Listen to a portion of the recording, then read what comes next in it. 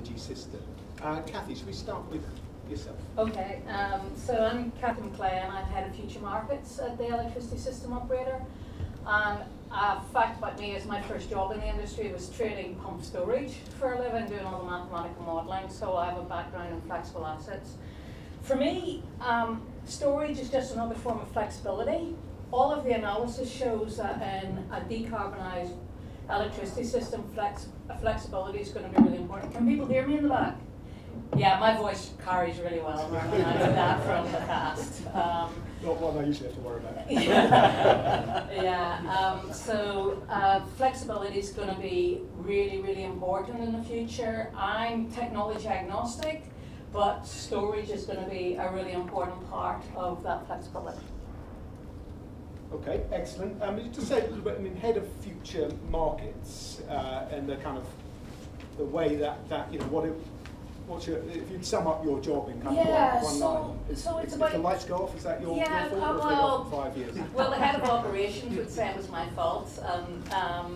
But the role of my team is to ensure that the markets that we have for actually electricity, gas and the capacity market, including our balancing services, are designed to work in the low carbon future, but also to work to transition to the low carbon future.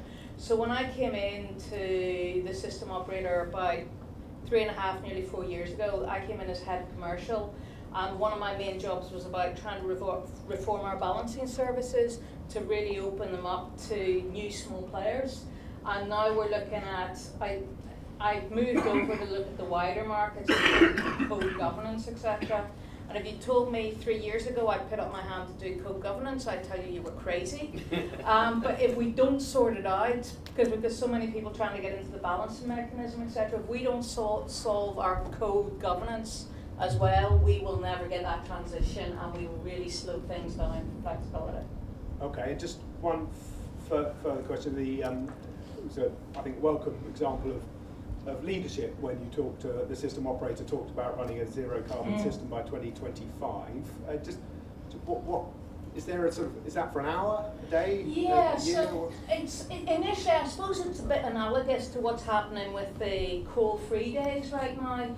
It's only 2 years ago we had the first coal-free day, then it's like less than a month ago we had the first coal-free week, and we made it onto Leonardo DiCaprio's Instagram page, which I was particularly happy about, and now we're over 2 weeks. We see it as the same thing. It'll probably start with an hour and then ramp up, but the key thing for us is that we don't want to be a blocker to any of that decarbonisation, so we have to have the markets in place to allow that to happen. That's not just about response and reserve. That's about voltage management, it's about having inertia markets, because we don't want to displace the low carbon megawatts on the system, so we have to be able to get inertia on our system without the megawatts, so it's all of that stuff. Sure. So let me say what we do. First of all, Habitat Energy is a storage business, but we're focused particularly on the optimization and trading of battery storage assets and primarily other people's assets. So we're building a platform that can deliver revenues with this merchant business model. So you're buying power when it's cheap and selling it when it's expensive, to put it simply. We're focusing on the day ahead, the intraday, and the balancing mechanism Cathy's been talking about. And we think that's a really exciting application of battery storage because it's arguably the largest opportunity for one thing. Many gigawatts of capacity we think could be usefully applied with that model. But it's also one of the most complicated to operate and trade a battery in that way. It takes a huge amount of data, it takes a huge amount of forecasting sophistication. We're using artificial intelligence and a full trading team and a lot of other resources being thrown in for doing that really well. Ultimately it's about, as I say, physically operating, but right now where the industry is at, we're also finding one of the sticking points, and I'll say more about this later, is making these projects investable, making them financeable. And it's terrific to see that pipeline that we saw earlier. There are undoubtedly gigawatts of sites out there, but my question would be how many of them have actually got the funding to be built, and it would be a relatively small proportion. That's where a lot of the action is now, and I think when you bring that trading capability view, it's about helping people understand it. It's about giving some confidence that the value is already there. It's about financial innovation and other innovations to de-risk that and make it attractive to the big pots of money that are out there for funds and pension funds and so on. So that's what we're doing. We want to see those gigawatts get built. Ancillary services, obviously, in addition, but some merchants are our main focus today. Okay, excellent. I wonder if I might just ask for a quick show of hands of anyone who's involved in a battery storage or indeed any type of electricity storage project which they think will get, which they're feeling confident will get built next, let's say this year or next year. Okay. I might ask how many of you have got funding, but I don't know. You might not answer those. Okay. Probably giving us a positive sense. So some kind of encouraging signs. Okay, let's go to Mike. Anesco obviously been very active in this space, deployed quite a lot of batteries, been very active, I know, in getting the balancing mechanism working. How do you see the kind of value of storage emerging? It sounds a little flippant, doesn't it, just to say, well, the value of storage is in flexibility. But I think when we in the industry have talked about flexibility, we haven't picked up on Cathy's point. It is not just flexibility in terms of being able to store renewable power when it's out there and going cheap, and then releasing it when the price is high. It's also looking at how a flexible asset can maximise the utilisation of the power system as it is today. And that's the area where I think we're not really looking right now, and I think that's going to open up huge new opportunities. We're not going to be able to rebuild the power system to take all of the new wind and solar that inevitably is going to come on. So how do we use the existing assets? How do we make sure that when the wind isn't blowing, actually they're still being utilised? And it's through strategically placed storage assets that we can maximise the use of those assets. I think that's a key point. I can talk more about how we do exactly what Ben's talking about, but I think that's a more commonly well-known revenue stream now. Providing those, finding those route to market partners like Ben and the other aggregators out there who will make sure they're doing that in the most efficient way possible is absolutely key. But to make storage stack up, and more importantly, to ensure that storage enables a low carbon future, it also has to deliver on those other things. Okay, do you just elaborate a little bit more on those other things, what you have in mind and how that might turn into revenues? Yeah, certainly. So if we go for an area like the southwest of the country right now, very high penetration of solar down there. Now, if people want to build more solar, they're probably going to build it in the south of the country. That's where you have very high radiation levels, and that's where you need to make sure you're earning your revenue. But there's limited both distribution and transmission resource down there to get that power out of the country, out to the southwest. Actually, by providing storage assets in that area, you can store that solar power when it's generated and then release it later on in the day. But that's not just when the price varies, that's also when actually there's just physical constraints on the system. So it's not just looking at, if you like, arbitraging the market, but also arbitraging capacity on the system. Okay, and would you be looking to DNO/DSO for assets? I think Steve's here, isn't he, Steve Atkins? Is Steve going to pay you for? Yeah. I think there will come a time when they will have to, because as any asset owner will know, it's incredibly difficult to build large linear assets, not just in terms of financing it and making sure that the regulated returns are correct, but getting planning permission on long linear assets to get HS2 is incredibly difficult. It takes an incredibly long time. And if we're reliant on those being built to meet our carbon targets, it just won't happen. Okay, we'll be hearing from Steve later in the day from the DSO perspective. Finally, Javier, quite a lot of focus on the battery storage side. Are we focusing enough on longer term storage? I mean, definitely I feel like a little kid in a candy store, I mean, when listening to the topics and the questions. So I was raising the hands, really giving hope that indeed there is long duration energy storage being built, and not only being needed, but being built. And indeed, I'm heading Highview Power, technology company, having a cryogenic energy storage, so it's a large battery, cooling down, storing that energy, and then releasing back to the grid. So we talk then about megawatt hours and gigawatt hours. So let's say the sweetest spot is 8 hours, 10 hours. So for that, in that sense, I like to share that I mean, the same that Cathy was coming from the pump hydro. I need to confess, I come from the diesel part of the energy industry. So I was heading Barcelona, diesel engine company with 170 countries, 67 gigawatts. I was heading the energy business there.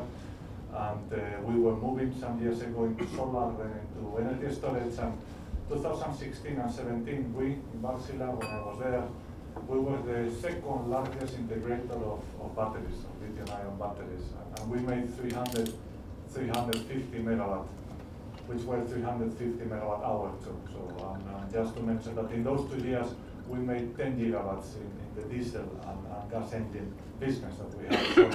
So that's why I ended up chasing pump hydro and compressor, and then look at Highview power as the long duration, something that is modularized, standard, easy to deploy, having the same competences and capabilities of a pump hydro, but you can put it in a box and deliver it to the right place and the right size. So, and we're having enough focus. I mean, if you talk to anybody in this room, that you all know a lot about this, but if I ask in my neighborhood here in Westminster area, they will say that batteries is, lithium-ion is the dominant technology in energy storage, that everybody talks about it, even Leonardo DiCaprio and Elon Musk, they have really a very, very high level of followers. But I mean, I always tell to my parents and my wife and my kids, I say, no, it's pump hydro, it's the largest, it's much more cool and much nicer, and we are coming to do the same. So I love lithium-ion. I have two in my pockets and other in my bag, and I hope to have a car with it when I not need it in London. But definitively, we need all technologies. So we need really the biggest penetration, the fastest. So that's why lithium-ion needs to make a big bang. We need to come with larger, longer duration technologies to really guarantee the flexibility, the security of supply, and decarbonization. And without doing anything to enable those investments, getting the financiability of those investments, or getting the revenues out of the asset. These assets can be operating 24/7, doing stuff, giving value. It needs to be paid for it, and then you need to be able to invest and finance. And the systems in general are moving, but it's slow. I have to say that UK is definitely in the forefront of movement. So it's much faster than anywhere else in the planet. No matter the distinguished guest that we have in London today, you might think that other countries doing better.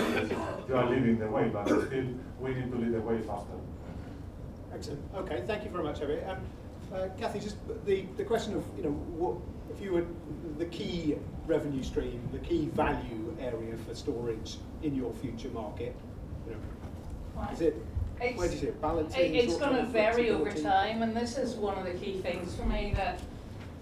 So when I worked for a storage business, I worked for them for 5 years, and we made pretty much the same amount of money every year, believe it or not, but we didn't have long-term contracts. We did some stuff 6 months, a year ahead. But the way we made it each year was quite different, because these are highly optional contract assets. So if you lock them into long-term contracts for one thing, you lose a load of the value. I think at least a third of our value of our asset was option value, because you can switch between the markets. So it's about, the flexibility is not just about having a flexible asset, it's about having a flexible strategy that allows you to move between the markets. So it's a really interesting report down from the Committee on Climate Change by Quarry and Imperial College, that we're looking at the value of flexibility in a low carbon world, and they were saying by 2050, the cost of balance in the system could be 8 billion more in a zero carbon electricity system if we don't get it right with the flexibility. Some of that comes from avoiding build of new lines, that's a big one, but you need fairly long storage perhaps for the time, the constraints there. A lot of it is about keeping the low carbon on the system so that you don't have to overbuild as well in the amount of renewables that you have, so you're getting rid of less. And there's been so much focus on the ancillary service market so far, and that will be bigger than what was in the past, but if you remember, that's always been the cherry on the icing on the cake, if you like, a lot more If you look at the wholesale market's about 35 billion a year. The balancing, we spend 1 billion on balancing costs, but everyone's been focusing on that 1 billion. And there'll be some from the capacity market as well. But it's not going to be ancillary services that's going to be the main thing in the future. Okay, Ben, you're nodding your head there. Yeah, just to build on that, I think optionality is absolutely the right word to use when you're talking about the value of storage, both physically and financially. Actually, maybe sort of take it a step further and say, what do we mean, what timescale of optionality are we talking about? Because I think there's three. There's the very short-term optionality, as in the battery sitting there, it can charge or discharge with seconds of notice.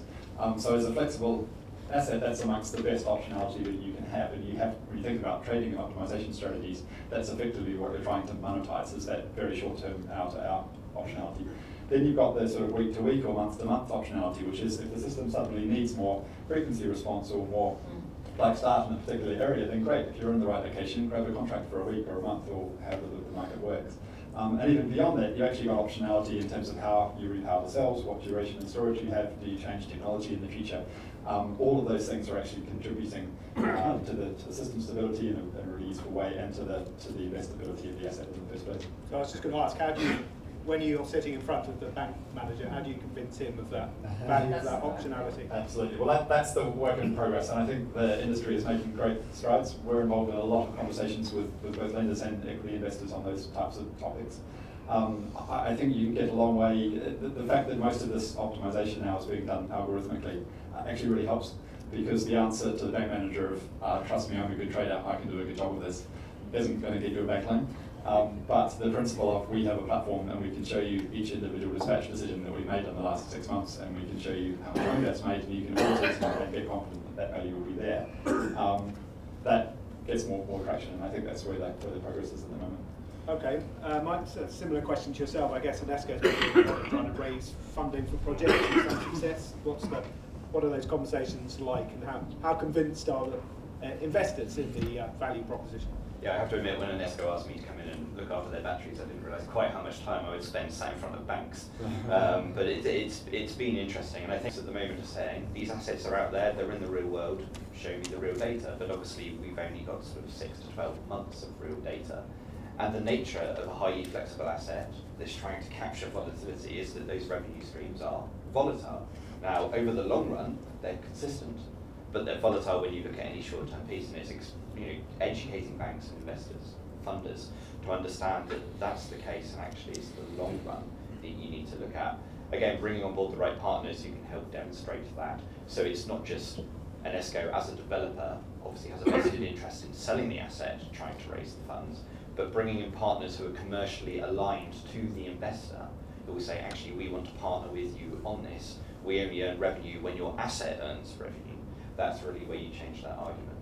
I think the other point I would pick up on is around ancillary services, which I agree with Cathy on. We're looking now at when we build our models to say, okay, there are no ancillary services in it. Does this still stack up? Ancillary services are upside if we get them. But the asset has to stand on its own feet without any ancillary services. Excellent. Okay, Javier, do you want to comment on where you're seeing the key value stream from your perspective? I mean, definitely I feel a lot of total empathy. I mean, I don't see any really large difference between large scale and small or medium scale energy storage. I mean, as you said, I mean, I'm mechanical engineer, so I'm in front of the bankers and the financiers all the time, and I'm learning, but it's exhausting, because indeed you need to explain that whatever is today is definitely not what's going to be in 1 year from now. It's totally different to what's going to be in 3 years. Everybody understands it, but of course the natural tendency of the ones who's funding is to, okay, show me, let's wait 1 year, let's wait 2 years, let's wait, and that's something that the system cannot cope with waiting, and we need to get this happening now. So bankability, I mean, we have a set we are building at the end of this year. Our first really large project is 250 megawatt hour, is here in the UK, but we need to go full equity with it. I mean, we need to get partners who really trust on the business model. It's very easy to trust, but at the same time, I mean, if you look at the traditional way of funding, it's totally opposite to these long-term contracts that you have full certainty for the coming almost 10 years, and that's the system needs to help in enabling these technologies to get into the grid, because nobody challenges that it will work, it makes sense, but of course when the two worlds, the grid and the financiers get together, then there is really a wall that we need to break. Could I just add something there? I think a lot of this is also an unintended consequence of the subsidised regime. And that prior to subsidies, if you were going to build a power station, this is exactly what you would be doing. You'd be looking at, how would you sell your power? How would you top that up from things within the BM? Would you get any ancillary services? Now, under the subsidised regime, you can basically build anything and know you're going to get a guaranteed return for 15 years. So investors and funders expected this absolute certainty and a high level of return, which wasn't expected before that, and it's going to be a different world going forwards. Excellent. Okay, let's come out to the room then. Who would like to throw in a comment or question? We do have some roving mics, I think. If you could give us your name, rank, and serial number. Very helpful.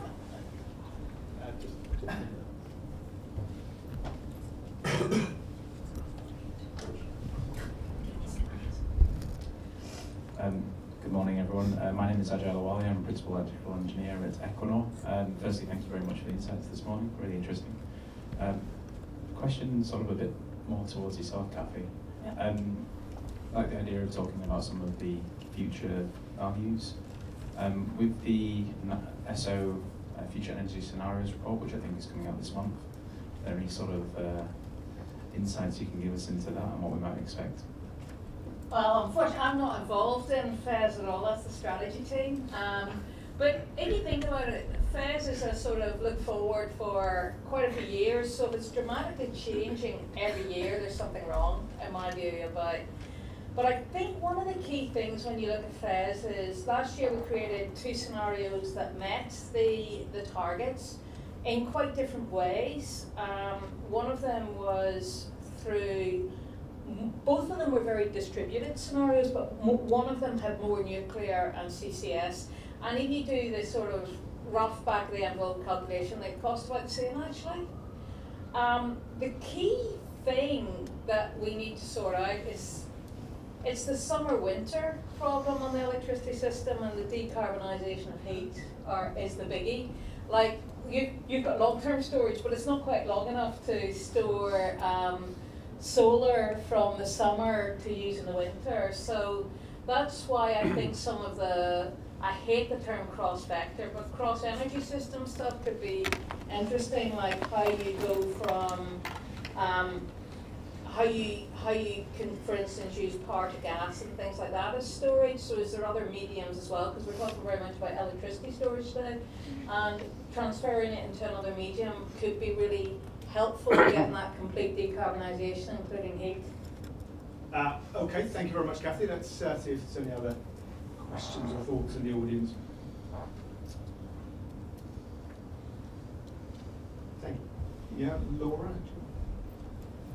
Anna kindly pointed out that I haven't switched the microphone on, so if you can hear me better, that would be probably the reason. Thank you. Really, really interesting. I was just a question to Cathy and a question to all of you.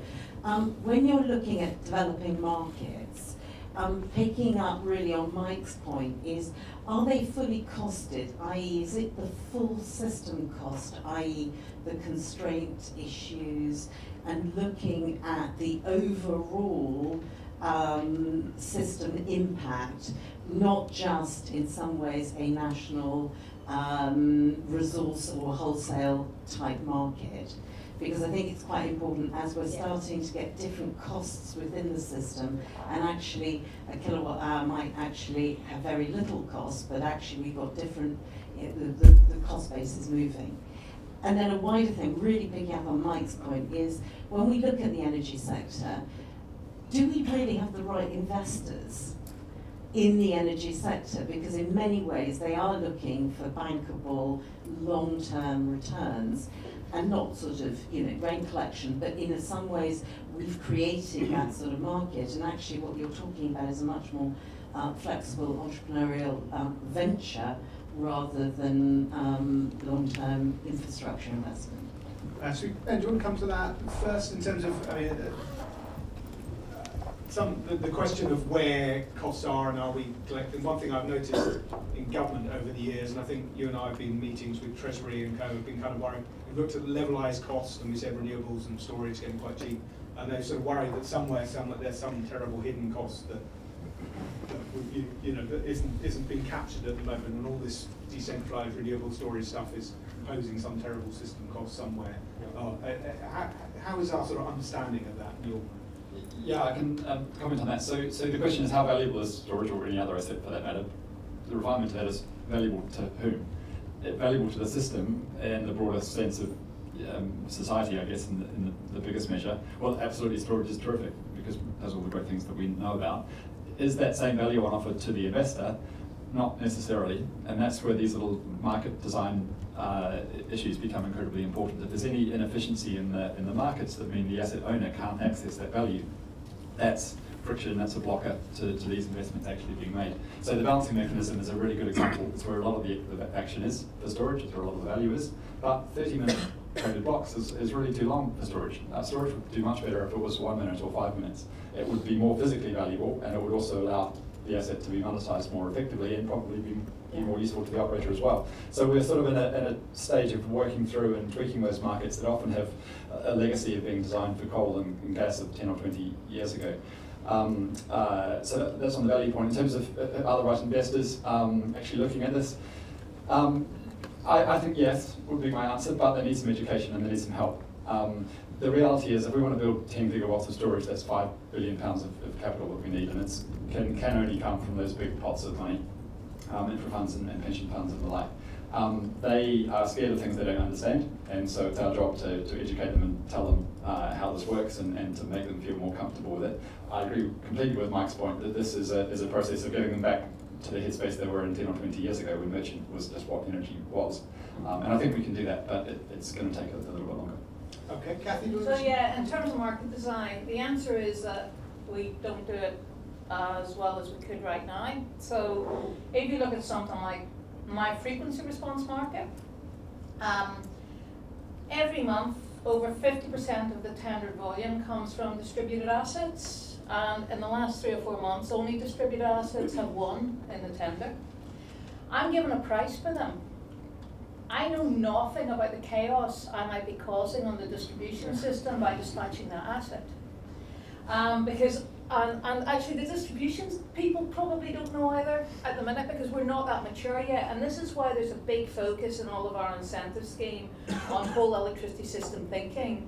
And if you look at, I don't know if anyone's had a chance to look at our ambition document for Rio2 and what we're talking about in the market section. What I would really, for our well-established markets like Response and Reserve, we want to move to day ahead and potentially within day, because that gives a liquid deep price signal. It means things like demand side response and wins, which know much more about what they're going to do, we'll be able to play, and also we'll know much more about what the system's doing, and we'll be able to get our volumes more correct.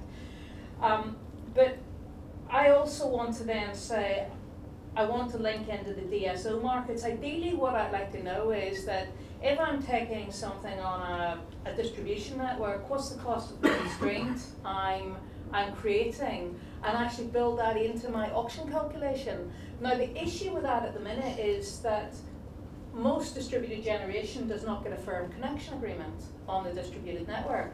So what happens when there's a constraint in many areas is that they just get pulled back, and it will be pro rata. So you might have a diesel genset and a solar farm, and they can both get pulled back equally, but actually the solar farm's zero carbon.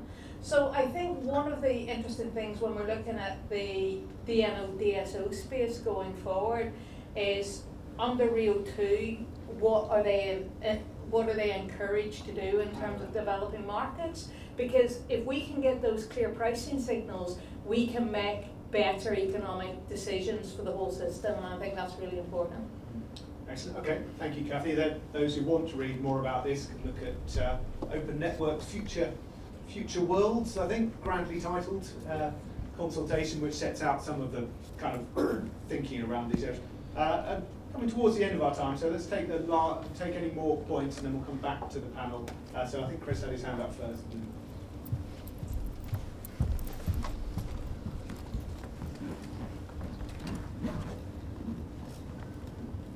Hi, it's Chris Pritchard from Foot Amnesty. It's a question really for Ben. Just one of the things that seems to be sort of starting to move in the storage market from an investment point of view is there are offers coming to light from people offering routes to market that seem to be quite attractive to investors. We've seen floor price, we've seen central availability model, which again is sort of looking quite nice for that sort of initial slice of the capex. Interested from your point of view, from a merchant point of view, how you feel I guess what your proposition has that doesn't, and maybe it works in combination, or how do you see your place in that developing role? We'll take a couple then, just to give you a final chance and test the people's memory on things that Anthony had a question. Very quick one. Ben, again, you made a comment about innovative financial instruments. I mean, I've heard in my time about people looking to put stuff through inheritance tax relief. So it really seems that financial engineering is more important than storage and electrical engineering. Can you develop that? Discuss, yes. We are here in the city, of course. So,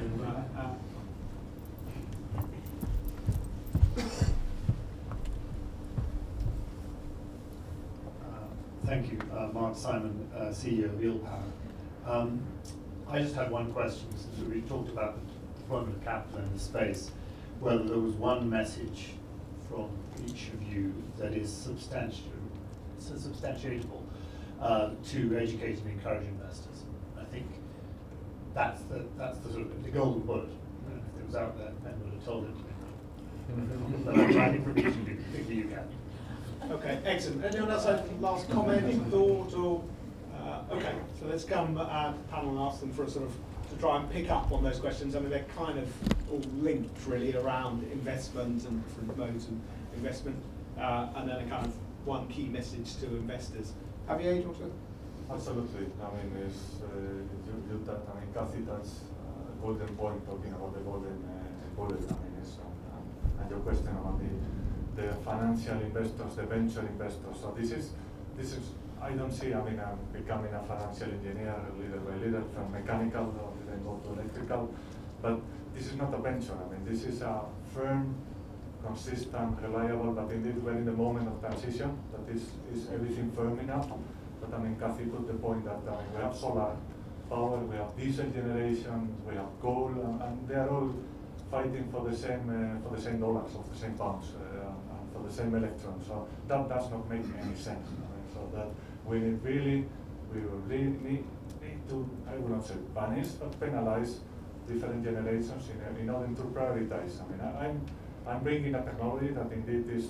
I mean, when I heard that we have such a good irradiation in the south of UK, I was a bit impressed. I need to go there and have a look. So, I'm from Spain. So Region's office stand next to you can come down anytime. Getting paler and paler times here. So, but indeed, I mean, with 8 hours, 6 hours, 10 hours, 12 hours, we can really use all that irradiation along the 24 hours. But I mean, if there is somebody who can immediately provide the power with carbon footprint, I mean, we would be displaced, and that's what the financiers need to see, the certainty that the revenues are coming. And we have, I mean, in a mechanical or thermal energy storage like our technology, we provide mechanical inertia, we provide rotating equipment to the grid, can be synchronously connected to the grid, so you really enable wind, solar, anything, and you don't provide electrons. So in a way, the system is ready, the technology is ready. The financiers do not know really. They don't want to know. They want they want all the cards open. They want all the same. They want to touch and feel. So let's make sure that they touch and feel, and let's be bullish as a sector, as an industry, as the grid. Let's be bullish to the financial community. Do this now. So this is nice. Excellent. Good call to arms there, Javier. Mike, do you want to? Yes, there's a few points I can pick up on there. The floor price that was referenced, I mean, that was one of our assets.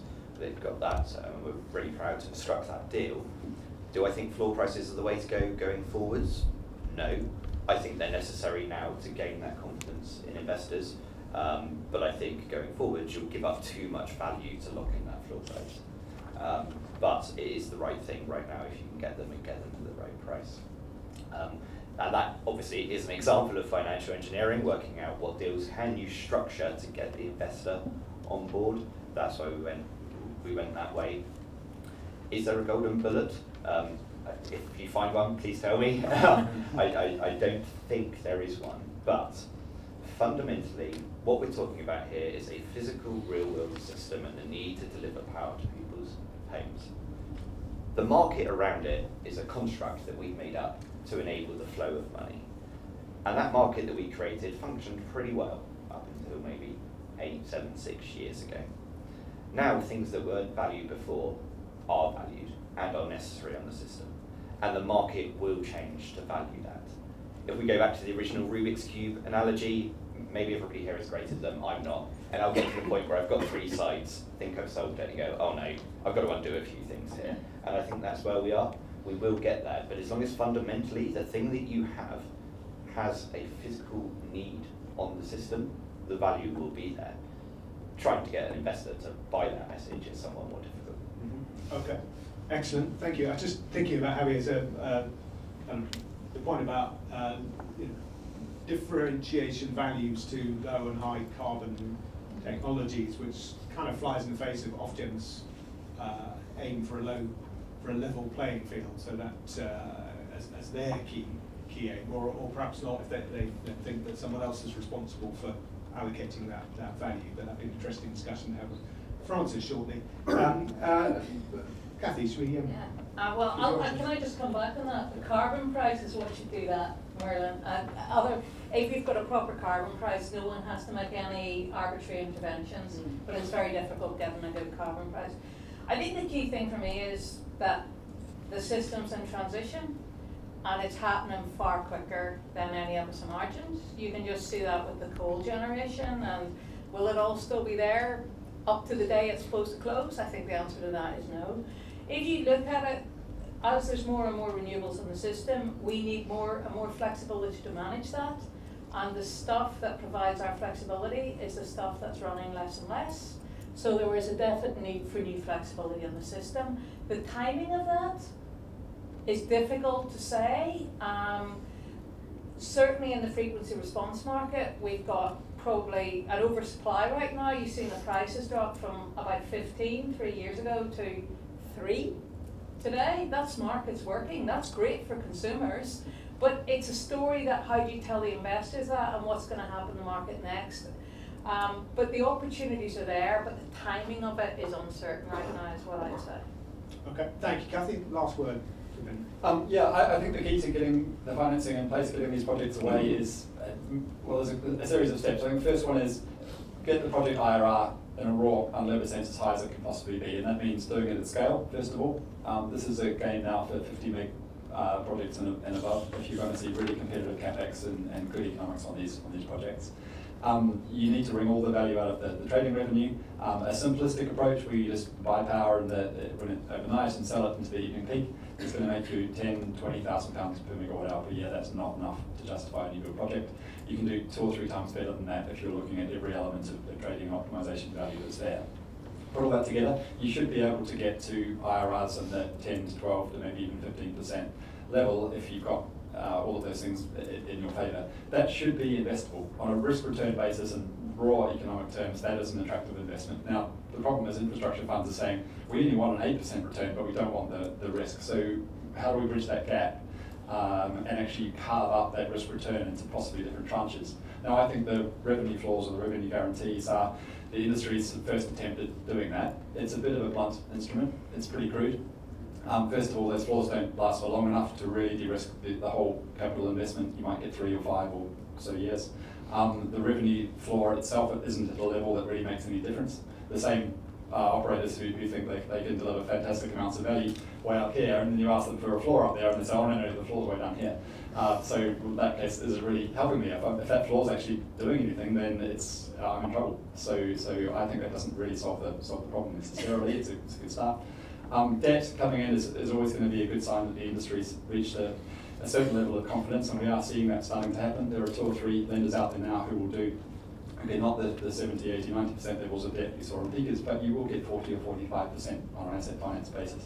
And that's great because that shows that there is some ability to bring down the cost of capital. There are other innovative mechanisms people are looking at. Tolling arrangements are an interesting one. Can you just rent the storage asset off someone and give them a 5% return that's guaranteed, and then someone else can take all the flexibility and try and monetize it? We're working on that at the moment in a few different variations. So something will emerge, but this fundamentally, it ought to work, and it will soon. Excellent. Okay, well, I think on that note, we'll draw the first session to a close. Really fascinating insights into the development of the sector, and starting to really focus in on some of the kind of engagement with investors and the messaging and structuring things correctly. So if we could thank our speakers in the usual way.